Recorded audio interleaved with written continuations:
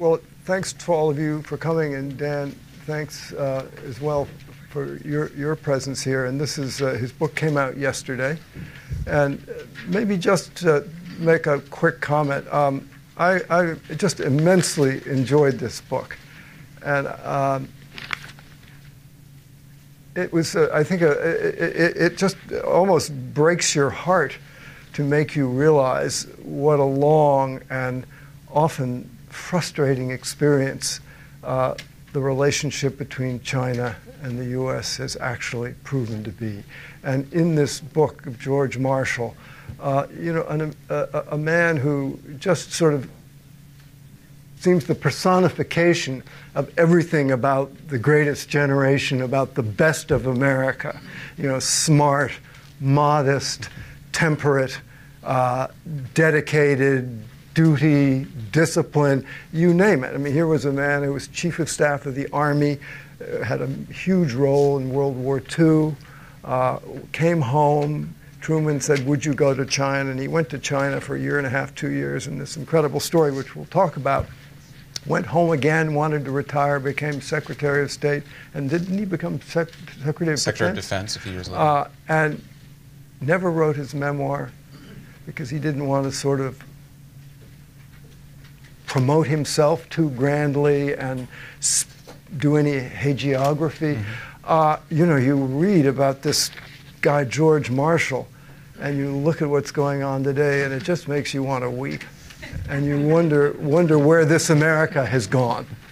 And this man who struggled so mightily to try to bring the factions in China together. So let's turn to that. So Dan, here we are, the end of the Second World War, and the peace proves as difficult as the war. And the communists and Chiang Kai-shek's nationalists, Mao, the communists, have been kind of quiescent during the war, and suddenly the issue is, how's our ally, the nationalists and Chiang Kai-shek, going to deal with this incipient civil war? And Dan's written the book. So set the scene for us. Right, so at the end of World War II, George Marshall, as you say, Orville, is one of the most towering figures in the world. He's been Army Chief of Staff for 6 years. He has been one of the key Allied leaders who leads the victory over the Nazis and Japanese. He has this just incredible public profile in the United States. There is a draft Marshall movement pressing him to run for president after he leaves the Army. And he is also esteemed probably more than any other leader at the time by Churchill, by Truman. When Marshall's getting ready to retire, Truman calls him the greatest military leader that has ever lived. But Marshall is about to turn 65 years old. He's just had this incredibly grueling 6 years leading the Army during World War II. He actually took over as Chief of Staff the same day that Hitler invaded Poland. So he has kind of lived the entire history of the war. And Marshall's wife, Catherine, has planned their vacation. They're kind of ready for retirement. So the day after his retirement ceremony, they drive to their house outside of Washington, D.C. in Leesburg, Virginia, and they walk through the door, and almost minutes later, the phone rings. And it turns out it's Truman on the phone. And Truman says to Marshall, I need one last favor from you. I know you're supposed to be retiring, but I need you to do one more thing for me. And Catherine Marshall is furious because she knows that Marshall will not be able to say no. He has this kind of deep sense of duty. And lo and behold, Marshall does not say no. Now, for Truman, who has become president sort of accidentally in April 1945, China and the growing civil war there represents this gigantic problem that is not just a China problem for him, but threatens to kind of upend his whole vision for what the post-war is supposed to look like. We had thought about China as one of the great powers that was supposed to uphold the post-war peace, along with the U.S. and the U.K. and the Soviet Union. But at the time, Jiang and the nationalists, who are the central government, have a pretty tenuous hold, or are reestablishing a tenuous hold over most of Chinese territory as the Japanese surrender. And the Russians have moved into Manchuria. That's right. The Russians have invaded Manchuria in the last days of the war. And Mao and the communists are also vying for control. So Truman sees this threat both to peace in China, but also this threat to the whole post-war post-war vision that he has been banking on at a time when he has a ton of problems at home, when the economy is shrinking and there's terrible inflation and there are strikes. So Truman, knowing that Marshall is the man who has probably done more than anyone else to win the war, says, you are the one who's going to save the peace for me. So he calls Marshall. He asks him to fly to China, broker a peace between these two sides who have been at war on and off for 20 years at this point, and to leave behind the groundwork for a U.S. allied Chinese democracy that has both sides in the government. And Truman sort of wishfully says to Marshall, I think this is just going to take you a couple of months. And so Marshall flies over in December 1945. Which is no small thing in itself. That's right. It's a 6-day trip, kind of hopping from island to island across the Pacific. And rather than this marking a brief delay in Marshall's retirement, he ends up, because of the China mission, going on to become Secretary of State, to being the namesake of the Marshall Plan, the person who pushed the Marshall Plan, which probably stands today as the most successful American foreign policy initiative ever. He becomes Secretary of Defense, as you say. It's, to his wife's great chagrin, another 6 years before he actually retires. So here's this man who's just been through World War II and just getting ready to start weeding his garden. And the next thing he knows, he's landing in Chongqing, in China, which is way up the Yangtze River, a city that is miserable winter and summer. Right. It's cold, wet, and rainy, and horrific in the winter, and in the summer it's brutally hot. And he is thrown the task of, with Mao Zedong up in the hills of Yan'an and Chiang Kai-shek in Chongqing, where he has fled during the war. So tell us what happens, Dan. So Marshall's a pretty hard-headed guy and realizes that he has a hard task ahead of him, but because of the kind of character he is, he gets there and immediately throws himself into this mission. And he quickly says, as he's writing home to his wife and others, I'm working as hard here as I worked during World War II. So he sets himself into this task of, first of all, brokering a peace in the Civil War, so getting a ceasefire in what is a growing civil war between the two sides. He pushes a plan and ultimately gets both sides to agree to combine their armies into one national Chinese force.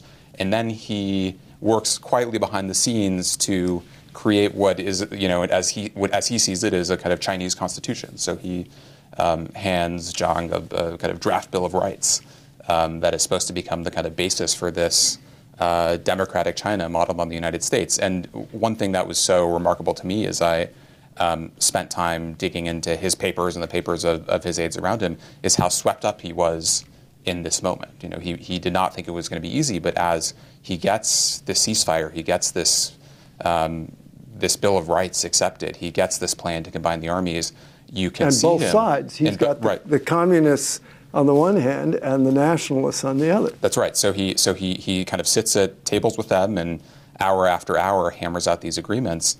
And within a couple months of his arriving in China, there's this whole alternate future that he can see his way to, where there's peace in China. China kind of takes on the role of a pillar of post-war peace, and as they see it at the time, Mao and Jiang were going to serve as kind of a bridge between the Americans and Soviets, rather than a source of great distress. And at the kind of climactic moment of this first phase of the mission, he travels around China, going to all of these spots that have been at war for 20 years, essentially, whether it's between the two Chinese factions or between the Chinese and the Japanese. And he shows up and he kind of hammers out these local peace agreements and is welcomed by crowds who hold signs deeming him the god of peace. There are columnists in the U.S. talking about how Marshall has saved China. Even Stalin, at this point, at the very beginning, sees Marshall as kind of so commanding in this vision, as so persuasive, that Stalin tells Mao that he has to cooperate. So finally, Marshall, at the end of this tour around China, shows up in Yan'an, where the communists have been since the end of the Long March, in this kind of very desolate place protected by this forbidding landscape of ravines. And Marshall and Mao meet, and talk about this peaceful future. They talk about the communists coming out of the wilderness and setting up their headquarters back in the cities and joining a government led by the nationalists. And there's this moment when people in Moscow, around China, and in the U.S. really see that as a plausible future. I mean, now just let's mark this moment, because this is like a Greek tragedy, of course. Everything's just chugging along, and then suddenly it turns. So, I mean, describe a little what it was like. I mean, for Marshall to fly off to where Mao was, that was not like going to Detroit. That was an entirely different universe. And what does he find there? So, I mean, just to put a fine point on that, Marshall's flying around in this C-54 Army transport plane that had been given to Churchill during the war and outfitted in kind of high British gentleman's club style. But the C-54, as he is flying to meet Mao, actually gets lost for a moment because the landscape is right. There's no radio. It's this kind of treeless, barren landscape with these kind of intersecting ravines. And so there's this moment where you can read the account, the kind of diaries and letters from some of the aides who had been on the plane, where they think, man, we're going to have to, jump out of this plane in a parachute because we're not going to find this capital, which just kind of goes to show how remote it was. But he lands there. And the communists at this moment, when they are kind of exploring the possibility and have kind of committed to joining this new the coalition government and kind of committing to this alternate future, have put together this incredible welcome ceremony for Marshall in an attempt to persuade him they really are serious about playing along and about joining a new government. So he lands, and there's a gigantic band that welcomes him to Yan'an, that has composed a song for him about how Marshall has saved China.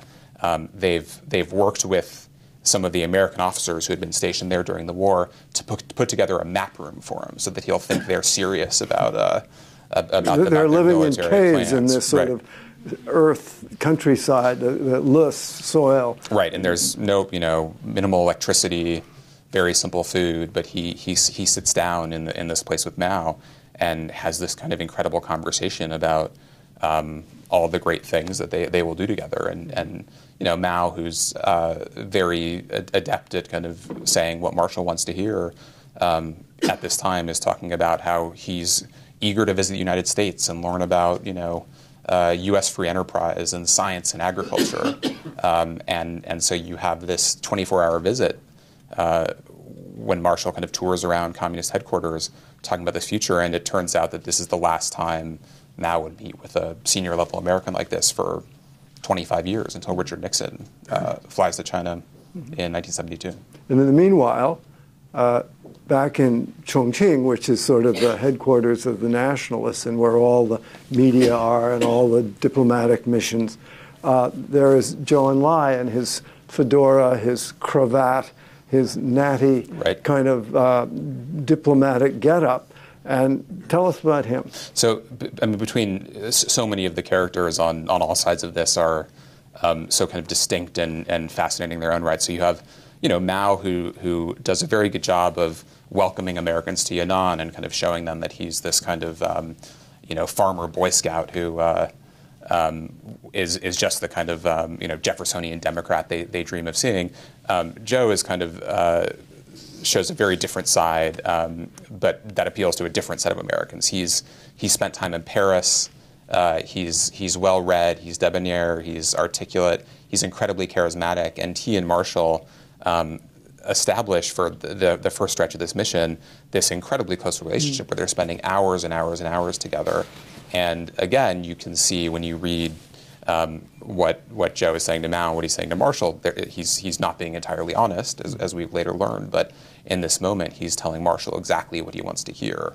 And Marshall, as he starts to see the kind of character behind this diplomat, really sees Zhou as one of the most kind of sophisticated and craftiest people he's ever met. I mean, that was certainly Kissinger's experience. That's right. Too. That's right.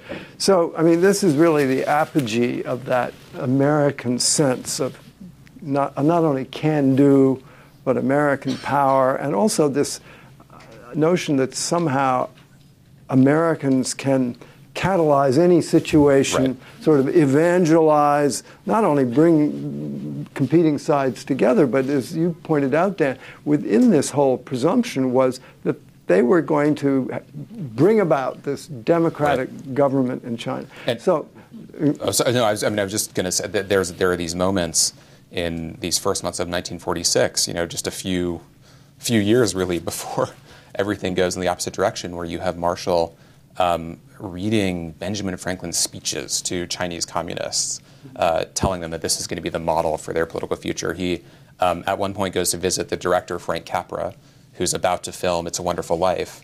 And did that film about the World War II in right. Europe. So they had worked together during the war, and Marshall goes to Capra and says, I want you to produce a series of instructional videos in Chinese teaching the Chinese people how to be good Democrats. And did he?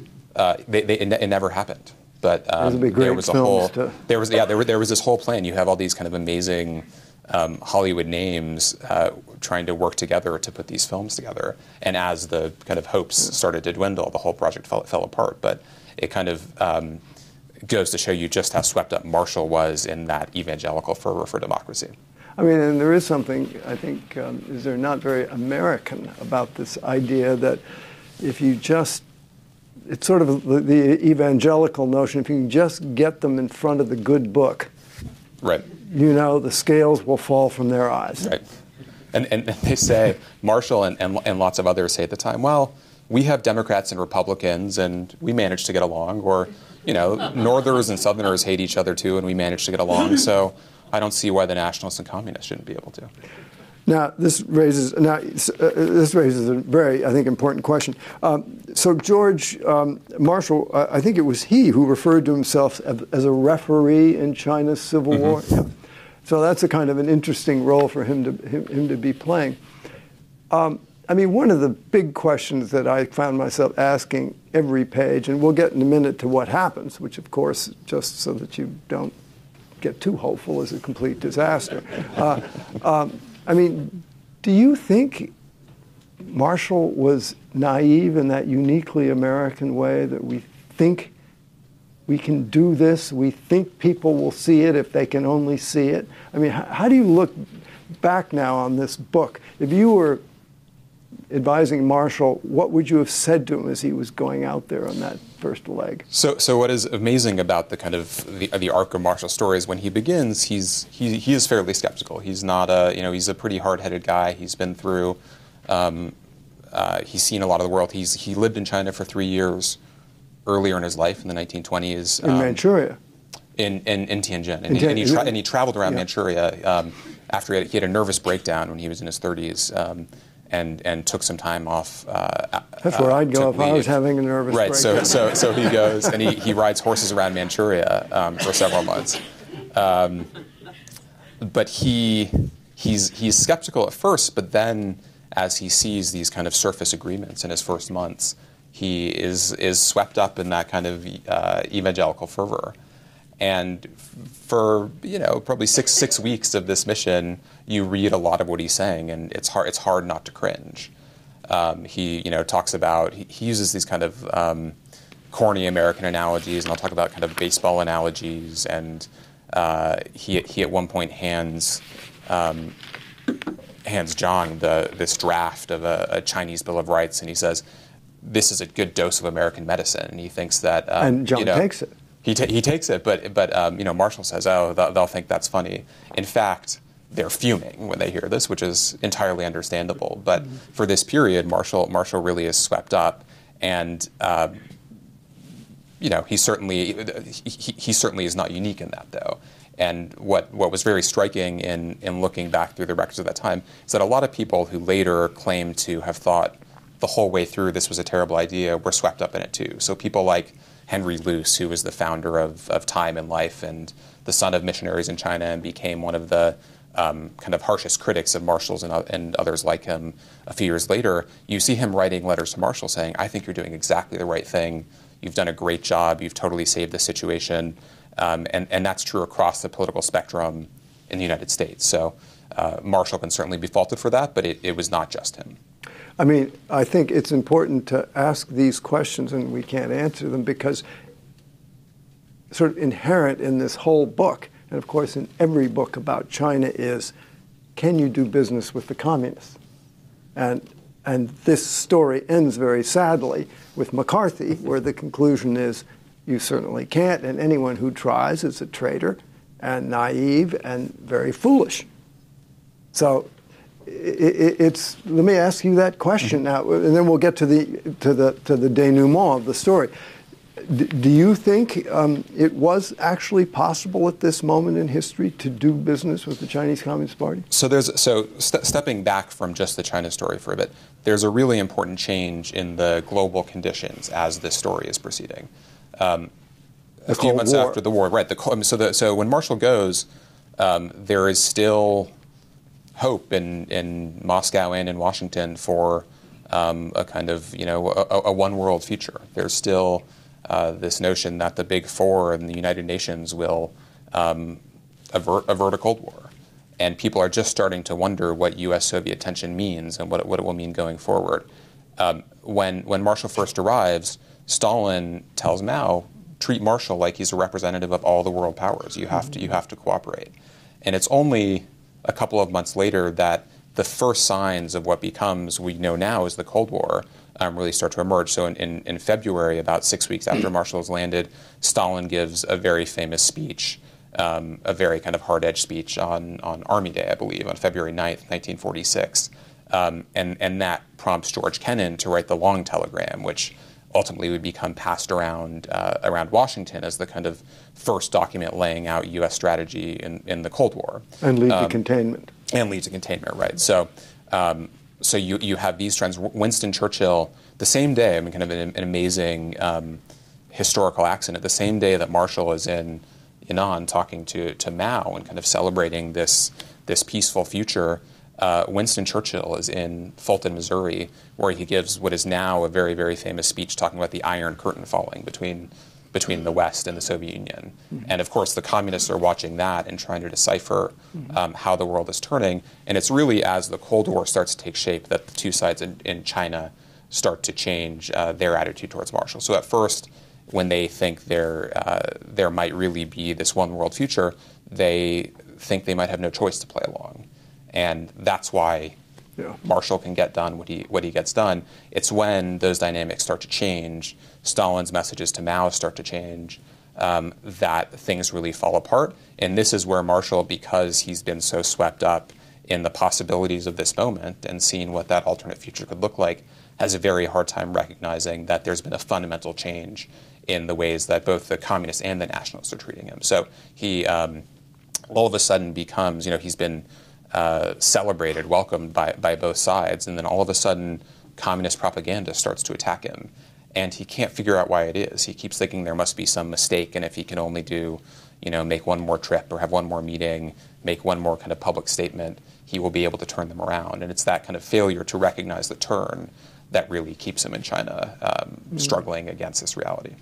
And as I recall, at this period, I think the Chinese Communist Party had adopted this new democratic theory, which meant basically suspend Marx. Right. Class warfare, right. Struggle against landlords and things, cooperate with the middle class, the bourgeoisie, because we have to fight Japan, and just kind of keep your head down. Right. And then, of course, when the war ended, it was very deceptive to people because they thought, well, maybe these communists are just agrarian reformers, idealists who want to kind of level the playing field a little, but didn't quite realize that this was a tactical pause that they had gone on.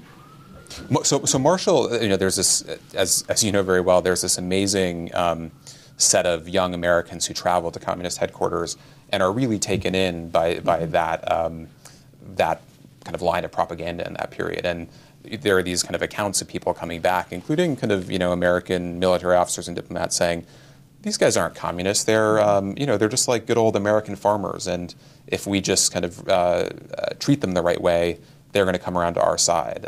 In one kind of amazing historical detail, a Marine goes to visit them and is so kind of taken in by what he sees that he takes what is a Communist Party work slogan, gung ho, and makes that the battle cry of the Marine Raiders, which was kind of shocking to me. Marshall was not taken in by that line, actually. He was never convinced by those who argued that the communists were not really communists, and he would say it again and again at the time. I've talked to Joe and I about this, and he professes Marxist beliefs, and I believe that they're right. What Marshall thought is that if he could use this moment to bring them into the political system, they would be made digestible, as he would put it at the time. They would be forced to play by different rules, and that over time would change them.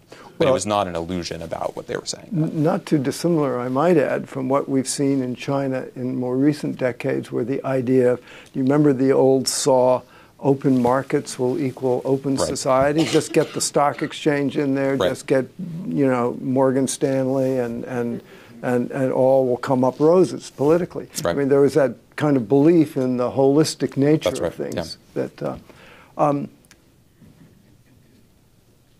I wonder, as you look back on this now, do you think there was anything that Marshall could have done? Now, he left just as things looked really great, and it looked like he worked them out largely, and then he had to come back again. Right. So he leaves not because he thinks his mission is done, but after about 2.5 months, already longer than Truman said it would be, he has a set of agreements, and he says, okay, there's going to be this unified Chinese government, but to really make it work, we need a massive assistance plan. We need a huge amount of economic assistance. And the U.S. Congress at the time was not feeling very generous. It had just spent a ton of money on the war. He wanted a Marshall Plan for China. He wanted a Marshall Plan before he did it for Europe. Right. So he goes back to Washington, thinking that he has these agreements in place, and starts for a month lobbying Congress, just kind of sitting there with U.S. officials and politicians, making the case for a really enormous aid package for the Chinese, what would amount to, as a percentage of GDP, tens of billions of dollars. And it's then, right as he's kind of putting together this Marshall Plan for the new China, that things start to come apart. And so he goes back and spends another 9 months on this mission. First, trying to put back together these agreements that he had in place at the beginning, but then it fell apart. But then, really for the last few months, is less focused on this vision of a Chinese future than he is on trying to persuade the nationalists that they need to take a different approach if they're going to win. Mm-hmm. So it seems to me that as we look at this, in the beginning, sort of the nationalists, well, describe the pattern as you see it. I mean, who was at fault in sort of precipitating a collapse of these agreements? I mean, sometimes it's one side, sometimes it's another. And then finally, how do you assess the major portion of blame for this thing falling apart? This peace agreement, they'd have a collective government, slowly the communist troops would be absorbed into the nationalist army, and they'd give up their occupied territory, et cetera, et cetera. So how do you parse that one? So the way that Marshall approached this, he saw kind of two interlinked problems. One was that you had a national government led by the nationalists that the communists wanted to be part of. And two, you had these two armies. Mm-hmm. And he saw a trade-off there in exchange for the communists giving up their weapons and becoming part of a national army. They would be given a role in government. And so he tried to kind of choreograph things in a way that these would happen at exactly the same time.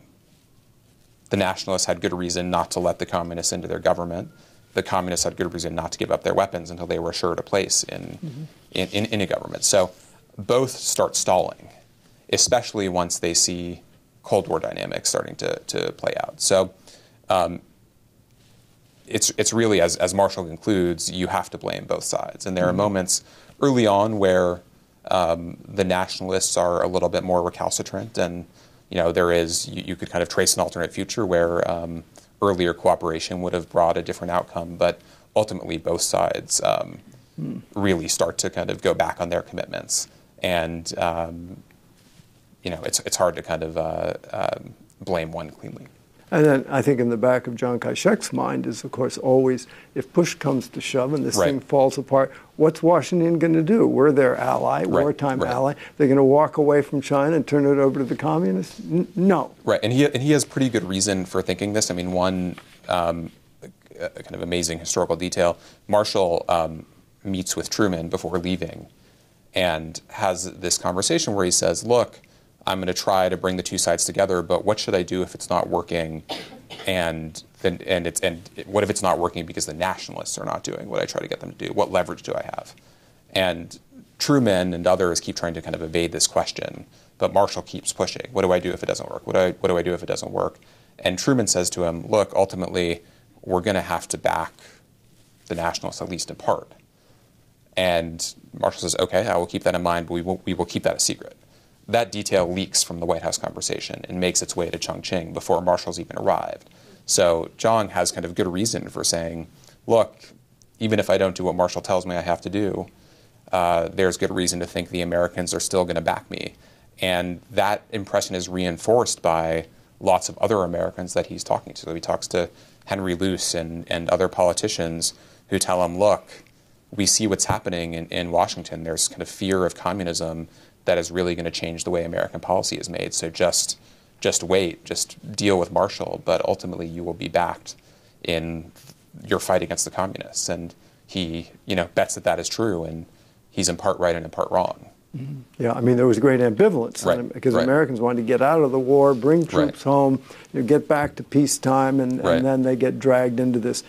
But you see, sorry, just to add another detail, you kind of see the first attempts to work out what would become domino theory in the Cold War at this moment. So, you have all these Americans who can't quite find the right analogy, but they'll talk about, snowball of communism rolling down the hill, or a member of Congress talks about it as a baseball game with communism reaching first base in China, then second base in India, third base in Africa, and you want to shake them and say dominoes is the analogy you're looking for. But do you think they were right?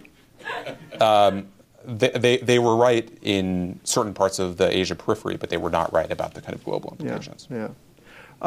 So it seems to me that if one is looking for sort of fortune cooking messages in your book, or at least the question I would ask is, are there civil wars in which intrusion is warranted and has succeeded? What civil wars can you think of where the United States has done what they were unable to do in the Chinese Civil War? Yeah. So this in a way becomes our first attempt to do something that we would try to do again and again and again through the Cold War and beyond, and almost always fail. Where did we succeed? We succeeded in the Balkans, I suppose. Mm-hmm. Where we never succeeded, especially during the Cold War, was anywhere where either side had outside backers who did not want to settle, and that ultimately becomes the kind of problematic dynamic here. That the Soviets, who at first, at the beginning of Marshall's mission, are willing to support a peace, start to increasingly support Mao as the end comes. Mm-hmm. I guess the British in Malaya won but with a brutal counterinsurgency and a lot of power. And part of what Marshall starts to think about as he sees the failure of what he's been sent to do is just what it will take to what kind of application of American power will be required to make a difference. And as he assesses that and looks at the extent of the problems, the resources that are available in the United States at the time to take those problems on, that it's a level of commitment that we would never make. So do you take away as a kind of an admonition or a message from your research that it is not a viable strategy to intrude in someone else's civil war? That I would have a lot of, we should have a very high degree of humility about our ability to do that. And it's, I think, powerful for me that this is a lesson that comes through Marshall, who, as he becomes Secretary of State, really comes to kind of embody a kind of ambitious American leadership and we still kind of think of him in those terms today, but a really important part of his approach to this time period was this lesson in kind of restraint. Mm-hmm. And yet, we went on, and whatever lesson was learned by Marshall didn't seem to be very well learned by many others. Right. And I heard an interesting fact that a friend, when I told him I was going to be talking with you about this book, he said, "Did you know that we've spent more money in Afghanistan than on the entire Marshall Plan in Europe?" That's a pretty shocking number, and I would say not towards such a good end. Right. So Marshall leaves China in January 1947, immediately becomes Secretary of State, and is suddenly faced with a whole world of problems, some of which look not entirely dissimilar from what he saw in China. And the Marshall Plan, which is at the time a $13 billion aid package for Western Europe, which as a percentage of GDP would be $1 trillion today. So I think we spent about that in Afghanistan. Right, but that's compared to our development assistance and economic assistance at this point is enormous. Marshall kind of looks at the extent of challenges around the world and decides that is the place where that kind of American investment is likely to make a difference. Mm-hmm. The kind of American political system more broadly learns exactly the opposite lesson from Marshall's experience in China and what happens in the aftermath. The quote-unquote loss of China in 1949 becomes one of the most poisonous and powerful forces in American politics through the 50s. And one thing that I was surprised to find as I first started researching this was that Joseph McCarthy's famous speech, where he talks about a conspiracy so immense and infamy so black, mm-hmm. which is really the beginning of McCarthyism in the United States as a powerful political force, was an attack on Marshall, in part because of this mission. Mm-hmm. And that becomes an incredibly powerful force in American politics in the 1950s. It's what Lyndon Johnson is thinking about in the 1960s when he starts sending U.S. troops to Vietnam, mm-hmm. and he says, look at what happened to those guys who lost China. That's going to be, quoting Johnson, that's chicken shit compared to what they're going to do to us if we lose Vietnam. So even as he's relatively skeptical, as we know now, of what an application of sending U.S. troops to Vietnam is likely to do, he still sees the political costs as more than he can handle. And even into the 1980s, you see references to the loss of China as justification for U.S. interventions elsewhere. So you worked in the State Department more recently in the mm-hmm. policy planning staff. So if you're doing this research, presumably while you were doing that, how do you look sort of in retrospect on that august role, which America's always imagined itself as being the matchmaker, the peacemaker, mm-hmm. the one who intercedes? Do you think that we've been naive in our presumption that we can both negotiate our way out or we can fight our way out by joining into a civil strife? Right. So, as you say, this book was really hatched when I was working in the policy planning staff, which Marshall created. So Marshall remains this kind of touchstone when you work in policy planning, and so does the Marshall Plan, which was the kind of first great project of the office, and to this day is referred back to in kind of with hilarious frequency. You kind of get calls from both outside commentators and your bosses to kind of come up for a Marshall Plan for everything you can think of. So, the problem in Central America, Marshall Plan, Southeast Asia, Marshall Plan. Now there are calls for a Marshall Plan for Middle America. As I kind of fielded those calls, and you kind of roll your eyes when you're on the staff and you hear, a New York Times columnist telling you to come up with a new Marshall Plan. Looking at these kind of other experiences of Marshall, especially in this period, seemed in some ways much more instructive. To the question about the U.S. role in civil wars, there's one lesson about the limits of U.S. military force and advice to solve other people's civil wars. There's also a lesson about the limits of diplomacy, in that we have a very high estimation of our own good intentions and assume others will see our intentions in the same way. So Marshall is on the one hand here to referee this dispute between the two sides, but we are not disinterested brokers. He also is there to support one side in the Civil War. And that is something that we as Americans think that people will kind of accept that we really want the best and have no even though we may be prejudiced right. Toward one side as right. we're trying to right. negotiate which That's is certainly the case. Absolutely. Yeah. So I forget who says this, that China is a graveyard for American officials. So if we take that little aphorism and apply it to today, do you think it has any application? So, we're at a moment of collective dismay about the failure of China to conform to our expectations. And 'twas ever thus. Right. But I think for a lot of people watching debate play out now, it seems like something new, or a tale that started with the opening to China in the 1970s, perhaps. And what is, in part so amazing about Marshall's experience here is that it's a pattern that he kind of, in some ways, begins with this mission, but he really lives it in the mission and in its aftermath. And you see the cycle of this kind of projection of American hopes and desires and expectations, great reluctance to give up that wishful thinking and those hopes, even as evidence against it starts to accumulate, and then really kind of bitter backlash and round of kind of recriminations and charges of betrayal and weakness once those hopes fall apart. And I think there's something resonant about that experience in our moment today. The reaction to that in the Who Lost China debate was toxic and self-destructive and ended up doing great harm in its own right. And you kind of hope and to this country, not just to this country especially, I think. Yeah. And you kind of hope that we'll be a little bit smarter about it today, but it's probably not a great bet. For any of you who are interested in America as this sort of constant, suitor of Chinese solutions, the first book that Jonathan Spence ever wrote was called To Change China.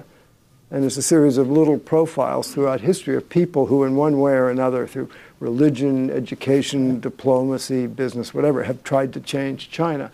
And I don't think there's one of them that doesn't come up a cropper. Right. So it is a graveyard in a kind of a curious way, and yet hope does seem to spring eternal. It does, and what is so amazing and kind of rich in this historical moment is that you have this incredible array of Americans with very different visions of how China should change, but who have all kind of been there for years. Some of them are missionaries who have religious aspirations. Some of them are communist sympathizing journalists. Some of them are businessmen, and they all have these grand aspirations for what they're going to do, and they all are disappointed in different ways. So what is this sort of American impulse to sort of project out on another country that we can help them find the way? That is a deep philosophical question that I'm not sure I'm entirely qualified to answer from this book. But what? Well, Marshall sure had it. Marshall sure had it, and it's something that feels, as I've watched American foreign policy in my lifetime, it feels like a hard-won lesson. And there's something on the one hand a little distressing to see that it's a lesson that we seem to learn and then forget over and over and over again. At the same time, there is something comforting in the fact that at this moment that is mythologized as this great age of American foreign policy and leadership, these guys were not perfect and went through that same process. I mean, this is the era of Marshall. Kennan is coming up. Atchison. Right. I mean, these are the great it's the wise president men, the at the greatest creation. generation. Yeah, exactly. And the sort of the high tide of American efficacy. Right. And you see their flaws at just kind of, again and again and again, which doesn't, undermine the regard that I have for them. But, one kind of really striking moment that I've kept coming back to is, Eisenhower, who was Marshall's protege, was created by Marshall during the war, is running for president in 1952 at McCarthyism's height. He turns on Marshall. Exactly. So he's campaigning in Wisconsin on stage with Joseph McCarthy, who has just called Marshall a traitor or frontman for traitors, and really kind of made his life miserable. And Eisenhower, who owes his entire career, is there only because of Marshall, fails to stand up for him.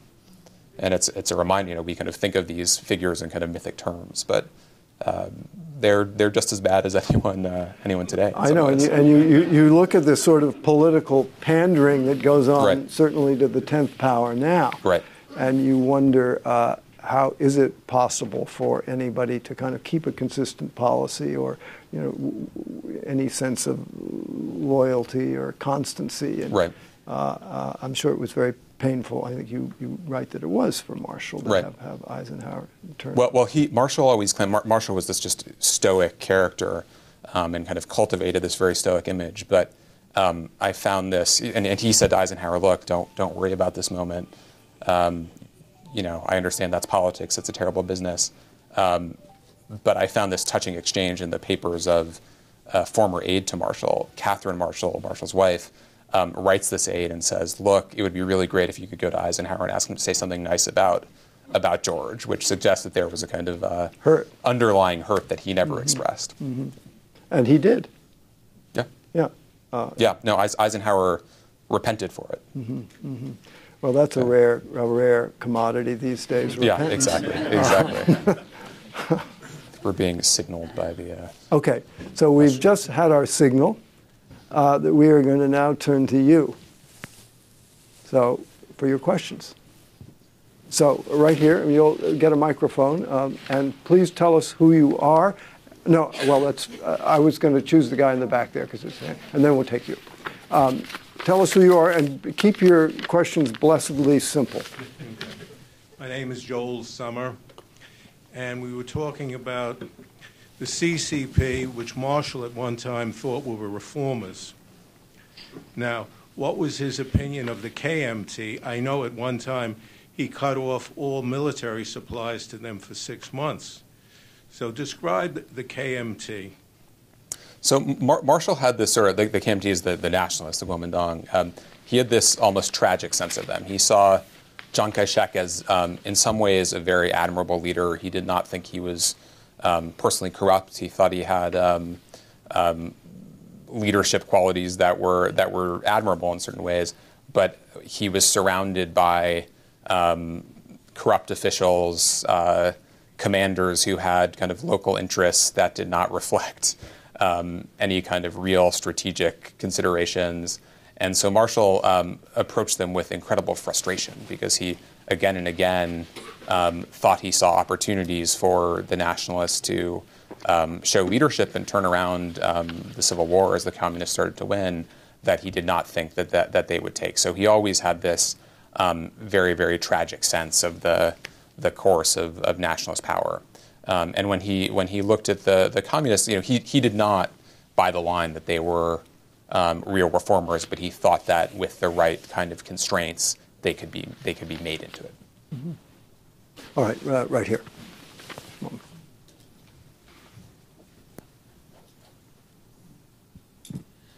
Josetta Capriati, Foreign Policy Association. I would like to reply to what Orville said about nobody has ever managed to conquer China. I would like to remind the audience that the Italian monk Matteo Ricci went to China, I believe in the 15th century. He went there with the mission to convert as many Chinese as possible. But after a while, he realized that that was not going to be his mission. He spent the rest of his life in China. He only converted maybe 200,000 people, no more. But what he did instead, he promoted the knowledge of science, astronomy, and math. And for that, he received the highest honor of being buried, I believe, in the Forbidden City or in some prestigious place in China. Well, if I may just add a quick footnote to that, I think what happened was that Matteo Ricci didn't convert so many Chinese, but he got converted himself to Confucianism. Right. Which is an important thing to remember. And that's true of a lot of figures at this time as well, who really get kind of taken in by their experiences one way or another. That they kind of go native. Right. Yeah. Right. Yeah. I mean, it's an interesting question of who changes whom. Okay, let's see, right here.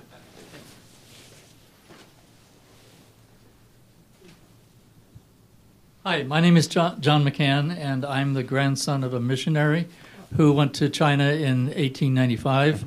My father was born in Beijing, lived there a good part of his life, came to school, went to Harvard, was recruited by the OSS, went back to Asia during World War II, and ended up working with the Marshall Mission as a low-level. His name was John, Colonel. I think he was a captain. Not sure what his rank was at that time, but he was in the. He later went into the CIA, but his cover was he was in the U.S. Air Force. Okay. So he did serve under the Marshall Mission. I've heard a lot of stories. But what I wanted to bring out was his brother. I want to talk about McCarthy and my father and what happened later. My father's brother, older, was a businessman in China, and he was somehow persuaded to stay on after, the revolution, and because he imported large vehicles, big trucks and things like that, and he felt that it was that he was optimistic about, and all he knew was China. He lived in China his entire life, so he was going to try to stay. Things, of course, took a darker course, and he ended up in prison. And my father, being in the CIA, and he came under McCarthy's microscope and almost lost his position. He was banished in the 50s. If you can imagine being banished to Rome and then to Paris as being banished, but I mean he lost his place in the in the sort of East Asia, which he was an expert in. So. But I'm anxious to read your book and see how it all works out. That's fascinating. I mean, there were so many of the characters, especially some of the younger ones in this book, whose lives are really upended and in some cases destroyed by McCarthyism. A few years later, there's a character whom Orville knew, John Nelby, who was a young diplomat at the time. One of the kind of amazing voices in the book was he was having an affair with Lillian Hellman, who was a very prominent screenwriter and playwright and kind of famous figure having affairs with lots of other people. She was having lots of, and so he's writing her kind of daily love letters from China at the time, which are kind of a combination of kind of sad late night text messages, basically, where he asks her why she's not writing him more letters, but then also kind of describing in incredible detail what is happening with the mission, and it's in part what's happening in the meetings, but also the gossip at parties. He is one of the people who then a few years later, like your father, comes under McCarthy's ire. He ends up getting expelled from the Foreign Service and kind of banished to Canada eventually. But it's true of kind of an amazing number of people who were there at the time. Many of them, some of them were kind of taken in, were naive about communism. Some of them just said, look, I think that Mao is going to be the stronger force here, and for saying that, their careers were really destroyed. But Dan, apropos of being naive about communism, I think there are many different periods in American history where there is a strong complement of people who sort of give them the benefit of the doubt. Mm-hmm. So it isn't uniquely characteristic to this period. Right. In fact, some of the most intelligent people who spoke the best Chinese, who lived their whole lives in China, were the ones who bought into that idea, which at the moment wasn't completely illogical. Right. It's just in retrospect it turned out to look bad. Right.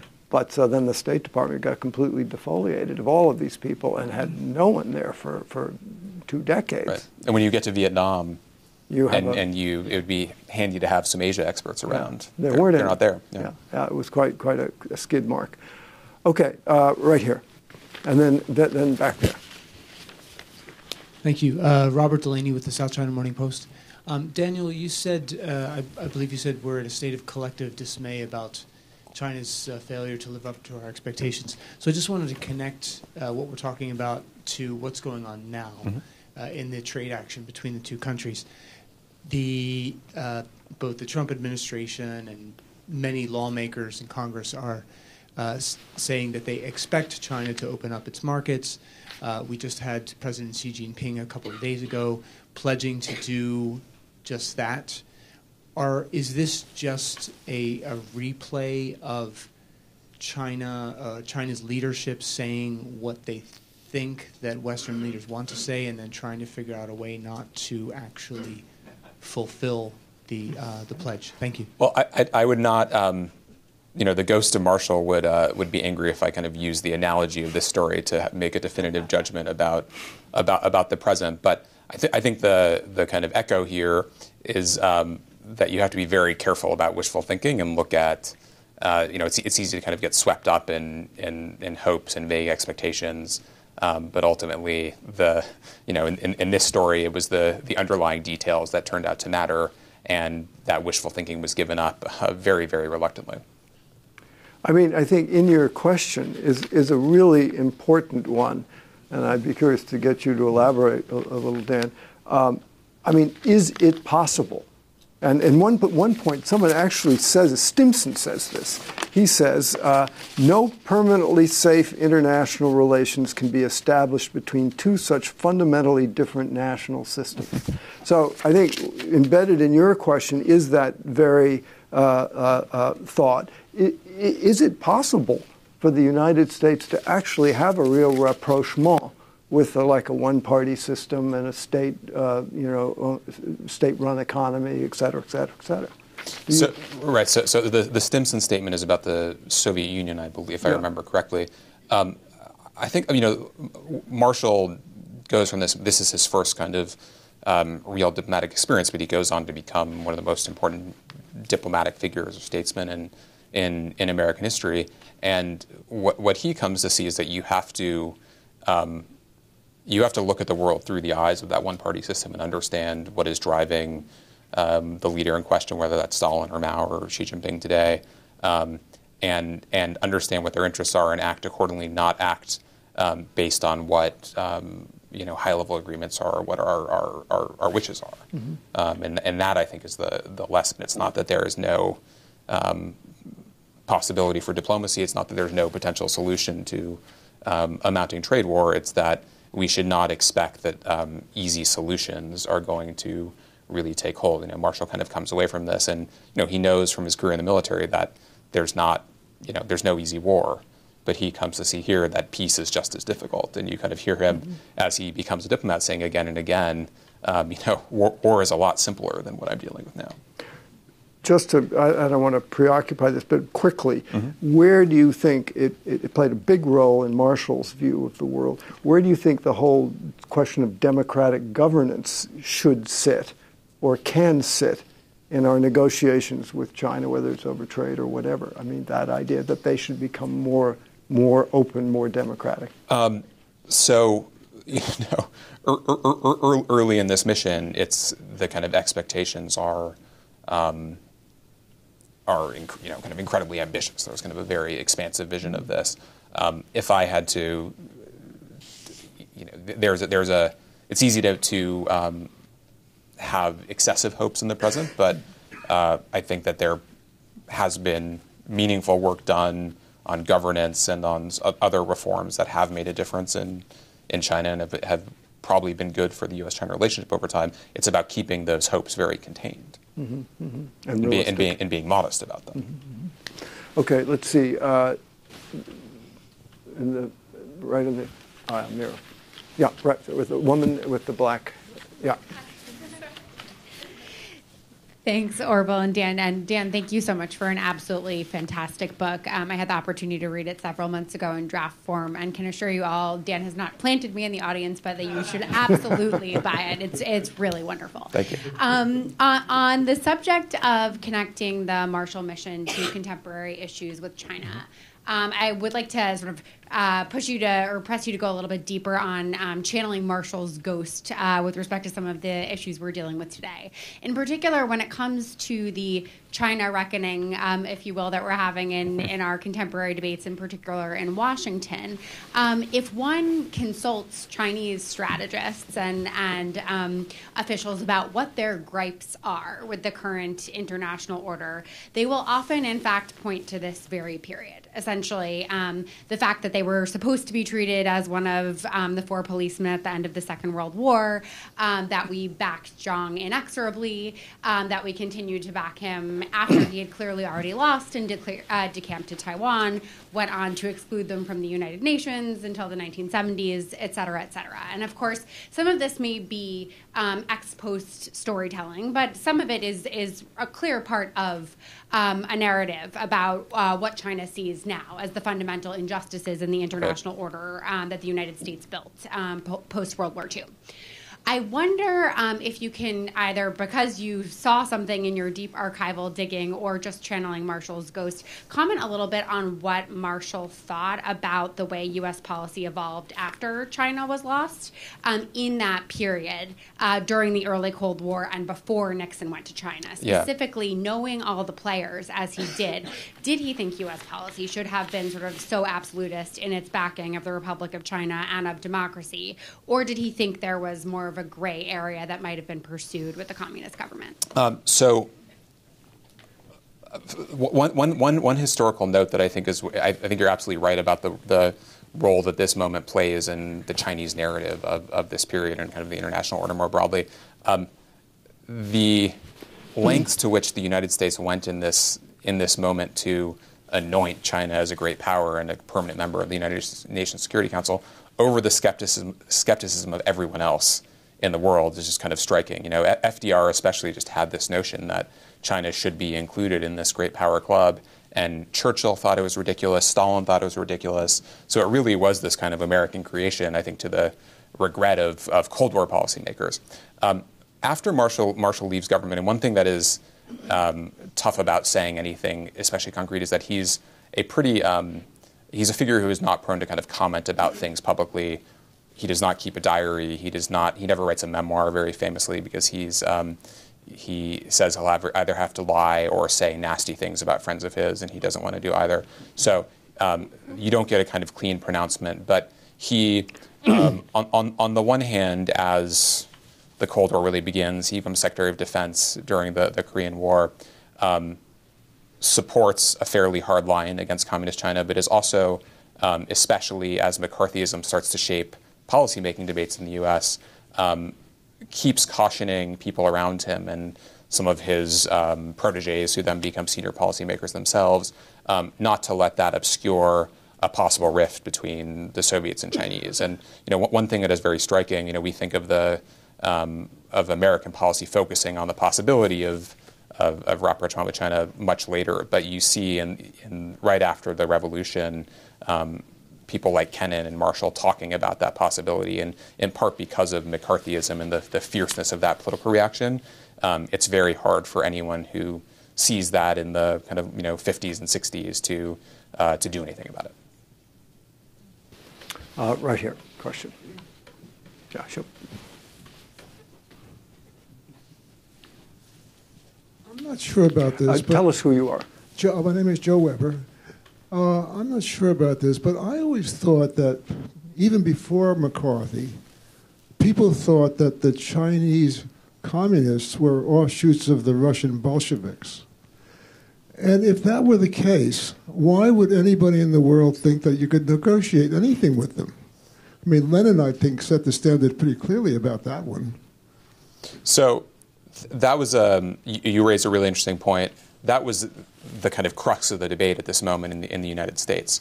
Are the Chinese communists permanently allied to the Soviet Union, or is there a chance to break them off? What is complicated about this moment, in retrospect, you can tell a fairly straightforward story, but at the moment, we had just spent World War II, most of World War II, working with Stalin as an ally, and going through a series of agreements and plotting out the post-war world.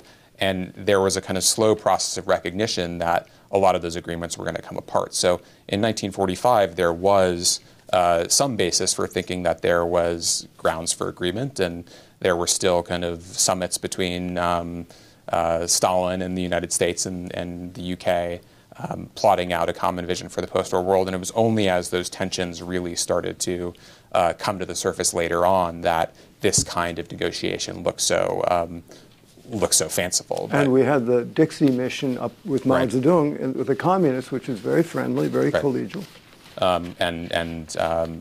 So there are real reasons for thinking through the war and afterwards that there might be a different future, and it's easy to kind of see the signs that that was not really going to turn out in retrospect. But when you read the accounts of some very, very smart people who speak the language and have spent their lives there, many of whom are right-wingers, they can kind of see things playing out a different way, which is part of what makes the moment so fascinating, because you really can see alternate futures and kind of what-ifs.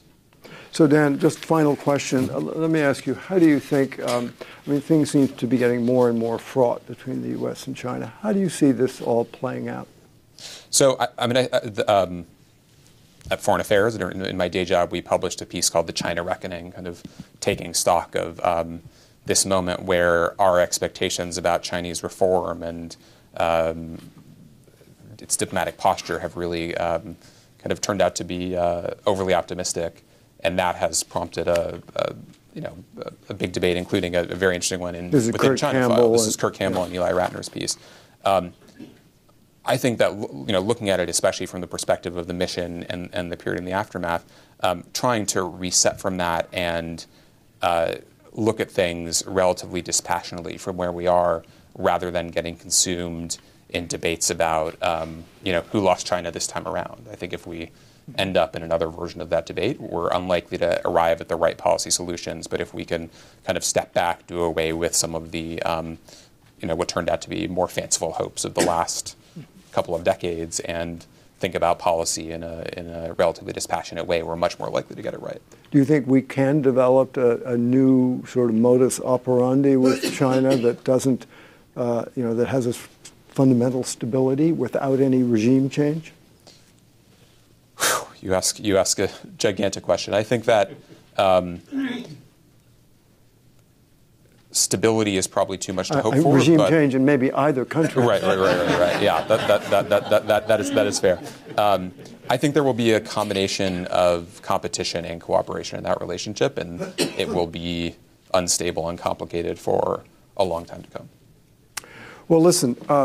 This book is not only beautifully written, it's an amazing story, and it harkens back to a time actually where the U.S. and China, despite all the trouble, did interact very well.